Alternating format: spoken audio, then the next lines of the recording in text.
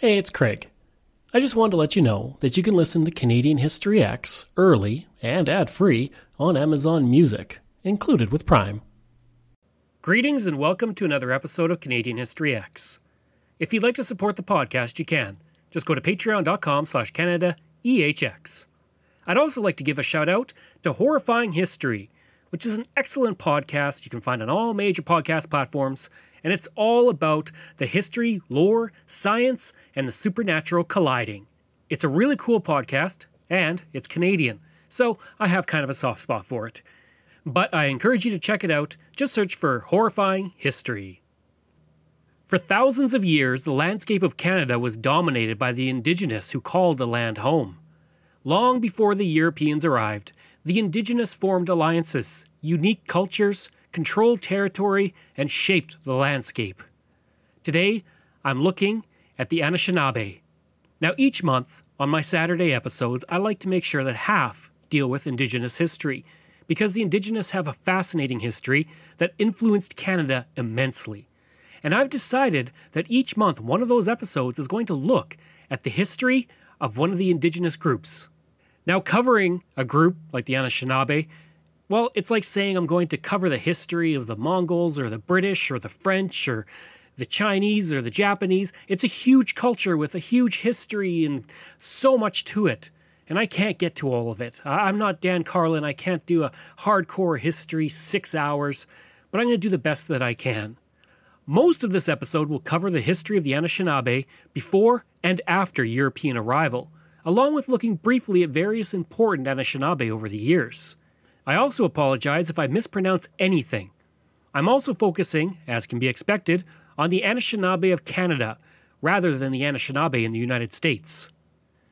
The first thing to cover is just who are the Anishinaabe. The Anishinaabe are a group of culturally and linguistically related Indigenous groups that are found in Canada and the United States. Most of their land is centered around the Great Lakes, but the Indigenous groups can be found as far west as Saskatchewan. If you were to look at a map of the traditional territory of the Anishinaabe, it would stretch from Montreal to Regina.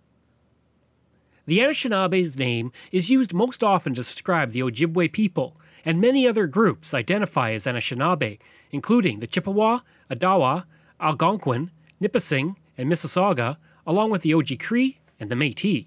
According to Elder Basil H. Johnston, the name Anishinaabe translates as beings made out of nothing, and spontaneous beings. Oral traditions state that the name comes from the word Anishinaabe, which was the first word uttered by the Anishinaabe upon creation. At Manitoulin Island, Anishinaabe means second man and refers to the story of Nanabojo and the Great Flood. Nanabozo was an Ojibwe trickster and cultural hero who was one of the 4 sons of the spirits of directions. He had a human mother, and his father was Ibangishimog, translated as in the West.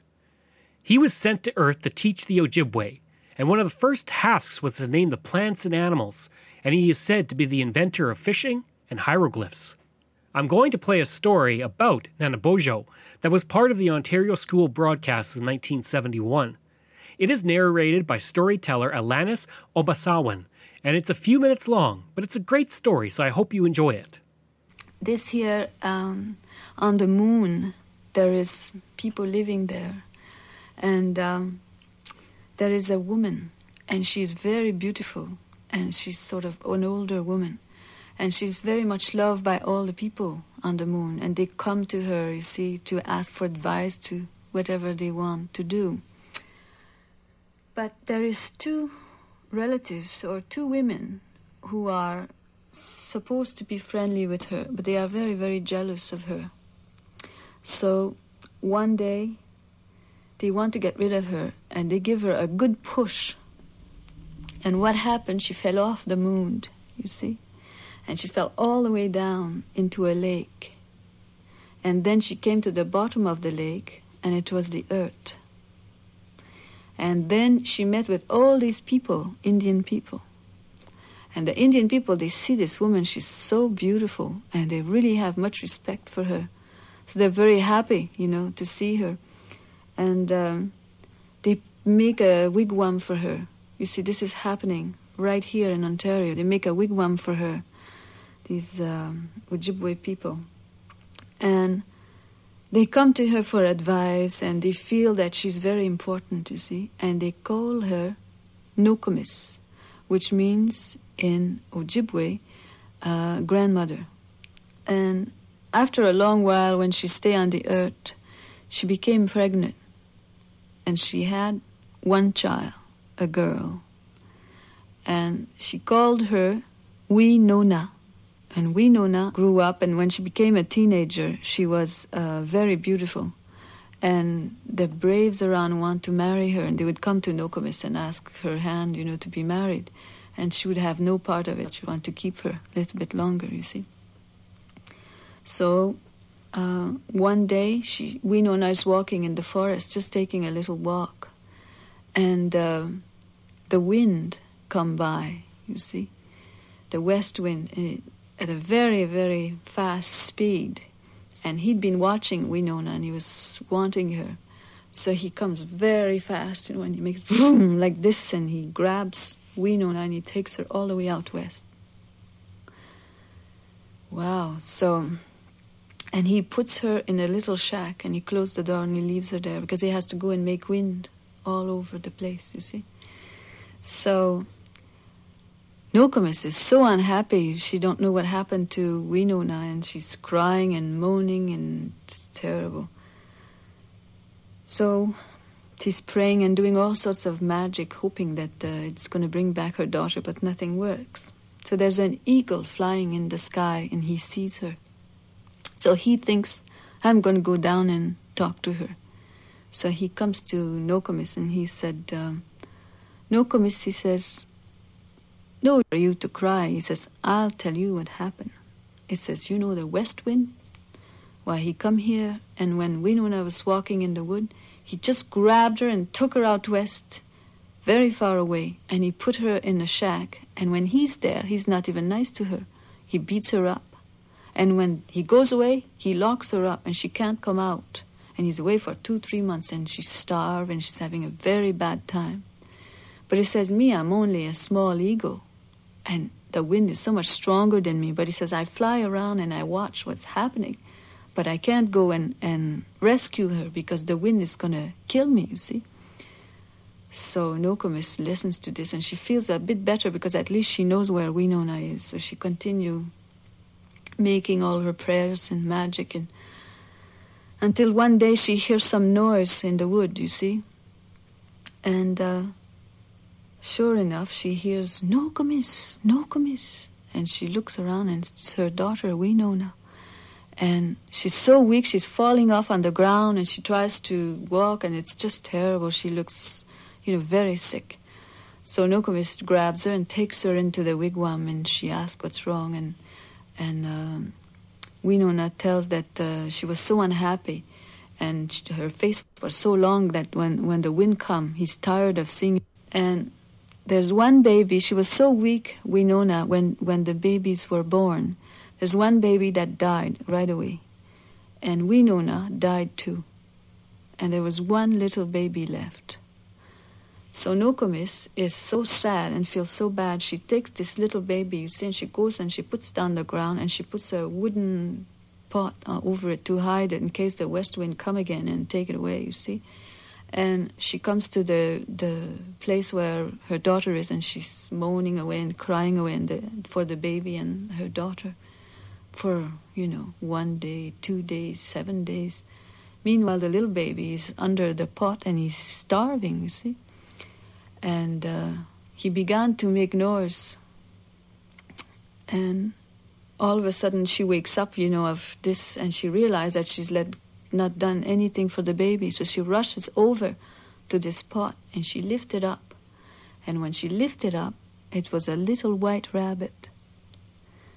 So she thought, Manitou punish me because I did not pay attention, you see, to the baby. So she grabs the little rabbit, and she's rocking it back and forth in her arms. And she says, Nanabujo, it means my little white rabbit, you see. And this is how Nanabujo was born. But you see, Nanabujo, who was the teacher that Manitou sent down to the people, already as a small baby had much power. He was sick and tired of waiting to be fed, so to scare the old lady, he changed himself into a rabbit. And so that he would have something to eat, the grass under the pot. And then you see, after that, he could, anything he wants to teach to the people, he would do so. But there's also much fun made of him. So this is how, I just want to explain how he was born. And he became the teacher. He could turn himself into a giant, into a bird, into an animal, into anything. The oral histories of the Anishinaabe say that they originated on the north coast of Canada and migrated to the west towards Lake Superior. In their histories, this is called the Great Migration. The oral stories say that the homeland of the Anishinaabe was called Turtle Island, and that the Anishinaabe are the descendants of the Abenaki people, referring to them as fathers, who themselves are said to be descendants of the Ladinape, or the Delaware people, which the Anishinaabe call grandfathers. In the oral history of the Anishinaabe, radiant beings in human form appeared to the Anishinaabe in the Land of the Dawn, also called the Eastern Land, to teach them about the Midiwiwin life. It is said that one of the Mijis was too powerful and would kill people in the Eastern Land whenever they were in its presence. This being returned to the ocean, leaving the 6 great Mijis to teach the people. Each of these Mijis established clans for the people. These clans were the Bullhead, Crane, Pintail Duck, Bear, Little Moose, and Martin. After the clans were founded, the beings returned to the ocean. The beings would return in a vision saying the Anishinaabe had to move west to keep their traditional ways alive, because people not of the Anishinaabe blood would soon arrive. After getting assurance from their allied brothers, the Micmac, and fathers, Abenaki, of their safety crossing other tribal territory, they moved inland along the St. Lawrence River to the Ottawa River through Lake Nipissing on the Great Lakes. It is said that the migration path of the Anishinaabe would become smaller turtle islands, and this is also called the Seven Fires Prophecy. The first turtle island was at the present site of Montreal, where the Anishinaabe divided into 2 groups. One went and settled along the Ottawa River, where the other group moved to the second turtle island near Niagara Falls. Continuing on to the third stopping place near the present-day Detroit, the Anishinaabe had divided into 6 nations, the Algonquin, Nipissing, Mississauga, Ojibwa, Ottawa, and the Potawatomi. According to the Potawatomi elder, Shupshawana, it was around 796 AD that the Council of 3 Fires was formed. The 3 Fires were the Ojibwa, called the older brother, the Ottawa, called the middle brother, and the Potawatomi, called the younger brother. Within this alliance, each group had a specific function. The Ojibwa were the keepers of the faith. The Ottawa were the keepers of the trade, and the Potawatomi were the keepers of the fire. In all, the 7 Fires were believed to be the island on the St. Lawrence that would become Montreal, Niagara Falls, the Detroit River, Manitoulin Island, Bawating, or Sault Ste. Marie, Duluth, and Madeline Island in Wisconsin. For the leaders in the Anishinaabe, a chief was a temporary thing, and there were few lifetime chiefs. Their duties often included taking care of the sick, old, and orphans before themselves. The chiefs were taught to be advisors to the people, and that a spiritual consensus was the highest form of politics. During the winter, groups would go into the woods to hunt moose, deer, and bear, while in the spring and summer larger camps would come together to fish, gather wild rice, berries, and get syrup from maple trees. Agriculture was also developed by some of the Anishinaabe groups, especially in the areas of future Quebec City and Montreal and in southern Ontario. The Anishinaabe lived in dome-shaped wigwams that were made by tying saplings together at the top and covering them with sheets of bark or rushes. Insulation of moss could be added between layers in the winter for extra warmth. For transportation, the Anishinaabe used birch bark canoes with seams sealed with spruce or pine gum. In the winter, toboggans and snowshoes were the primary form of movement. The culture of the Anishinaabe was vibrant and highly artistic. Art forms included baskets made from ash trees and birch bark, and would often feature designs made of porcupine quills. When the Anishinaabe came across Europeans, they would incorporate European beads, cloth, and other items into their artistic endeavors. Music was also an important part of the cultural identity of the Anishinaabe. Flutes were often made by young men and used in courtship, while drumming was a form of entertainment, but also used in healing ceremonies. Due to the musical cultural tradition, many important Anishinaabe musicians have found success in music, including Lennon Sumner and Lawrence Hole. The spiritual life of the Anishinaabe, as we have seen, was very important to them. As was common in many Indigenous groups, they saw spirits in many things, and their word for spirit was Manitou, and the Great Spirit was known as Kichi-Manitou. Some groups of Anishinaabe would gather once a year for a celebration of the Grand Medicine Society, and these social events were when the elders would tell stories from the past and tell stories of the spirits that lived across the land.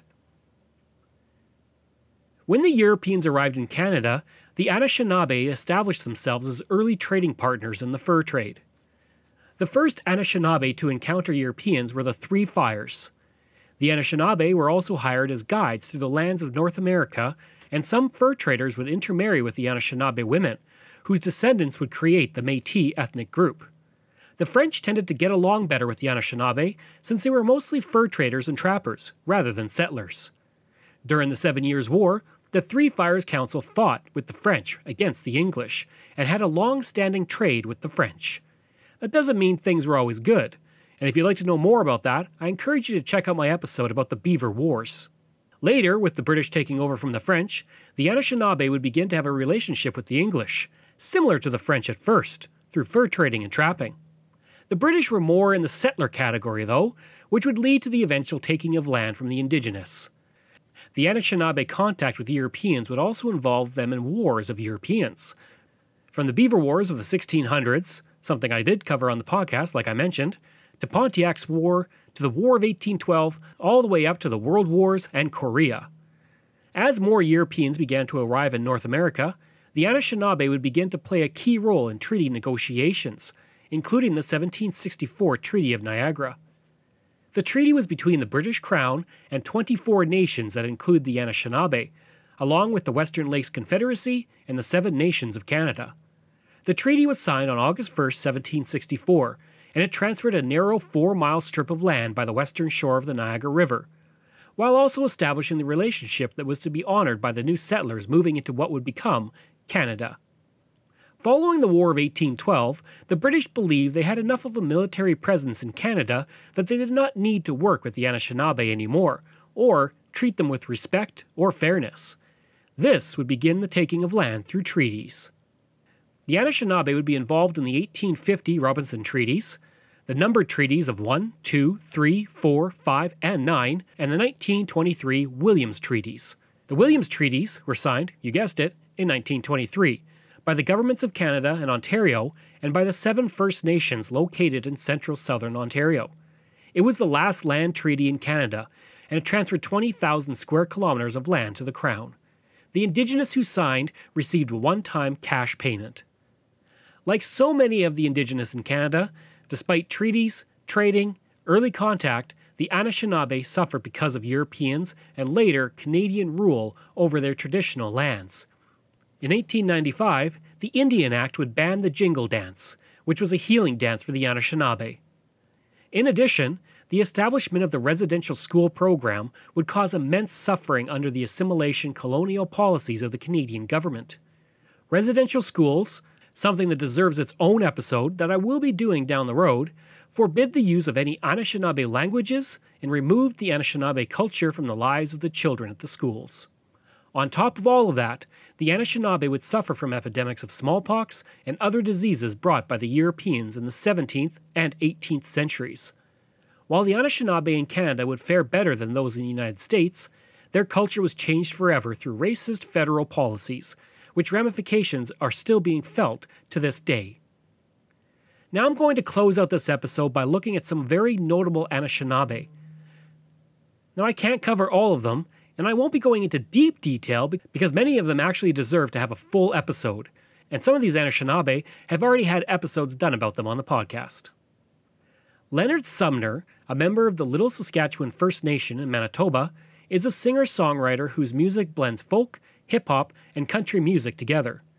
In 2013, he released his debut album, Res Poetry.